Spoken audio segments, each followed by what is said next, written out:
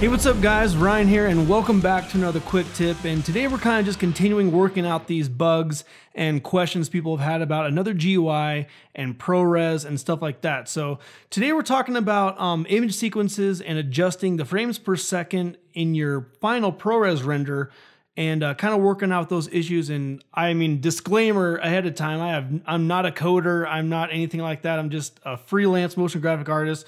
But I found a quick little way that worked for me to adjust the correct frames per second in your render. So let's go ahead and jump in.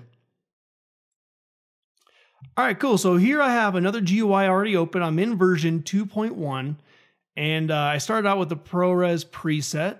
And let's go ahead and bring in an image sequence. And right now I have this image sequence of this Earth background. So I'll go ahead and open that. Now this project in Cinema 4D, I made it 30 frames per second and it's 10 seconds long, I believe. So let's go ahead and start with the ProRes preset, click go and see what we get. Let me change the output path really quick and we'll just do the root of this drive. And let's go ahead and click go and we'll see what frames per second it ends up being. All right, cool. So here we have our rendered movie. I'm going to open it up with media info. And another GUI doesn't really have a good way of knowing what frames per second you wanted. So we have an Apple ProRes render, but we're starting at 25 frames per second. And I know I want it 30 frames per second. So let's go ahead and what we're going to do is just a little quick edit to the ProRes preset that we want to use as the final output. So I'm going to go ahead and click edit. And underneath here, I'm just going to add a space.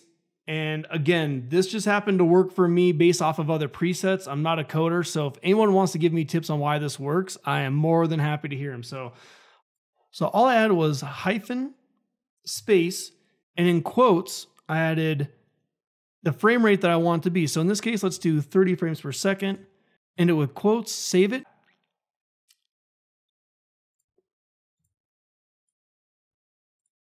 We'll go ahead and make the output folder that G drive again. And this one, I'm going to change the name to it, do underscore 30 frames per second. And let's go ahead and click go. All right, cool. So that got done. We have our ProRes render here. Let's go ahead and take a look at it real quick. All right, it's just a slow moving Earth background. So let's close that. Let's use media info to double check it. And here we have our ProRes render, 1920 by 1080 and 30 frames per second versus the old one. Let's see, we have it right here. Let's bring it back up. The old one was 25 frames per second. So, and this can work with whatever frame rate we want. So let's go ahead and add it one more time.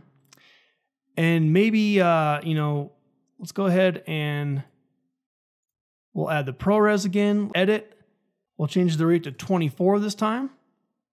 Let's save it. And let's go ahead and just say, let's move this to the G drive again. We'll delete all this. And just to test it, we'll say this is 24 frames per second. And let's click go. All right, cool. So that just got done. Let's go ahead and use media info one more time to check out our clip.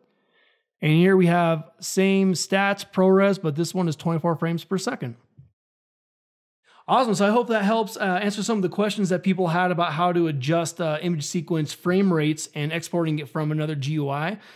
With their new watch folder structure and stuff like that, that might be a good way to automate your system and your workflow to help that out a little bit. So hope that helps. More tutorials coming up this week and next week. Fridays will kind of be the days for those.